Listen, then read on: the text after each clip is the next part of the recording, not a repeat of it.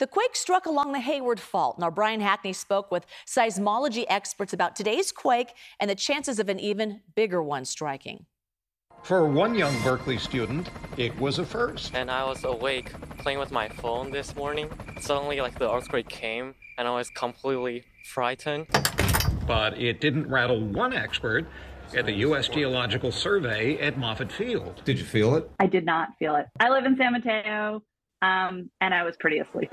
Dr. Anne-Marie Bolte is a geophysicist with USGS.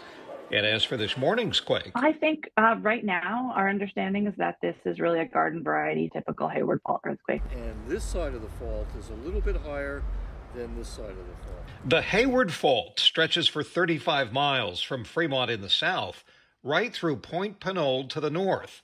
And on top, thousands of homes and businesses. I would guarantee you that that person has no idea that they just crossed the Hayward Fault. David Schwartz has been watching it for decades. Is this it? In the Hayward Fault has about 450 structures built completely across it. Based on my instinct, just ran out of my room. No wonder so many people felt it. The 4.3 was the biggest quake on this part of the fault in 7 years. Still, it's really just telling us, hey, Hayward Fault's here, it's alive.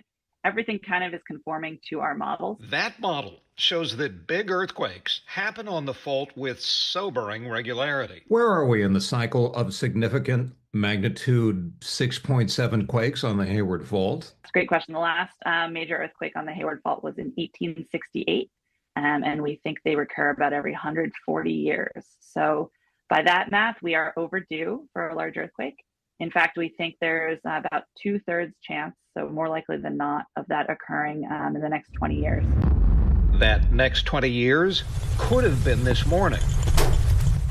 Most know about the massive 1906 San Francisco quake.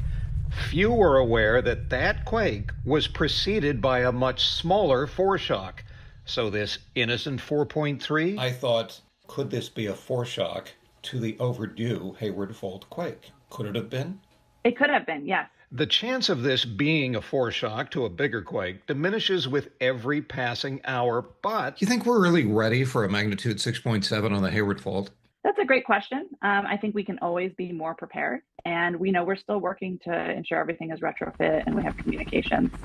So I think we are ready, and we can always be more ready and more prepared. All right, it's important to be prepared, but before you get too worried, the USGS says there is about a 2% chance of another magnitude 4 and above quake happening in the area within the next week. So for magnitude 5 and above, less than 1%.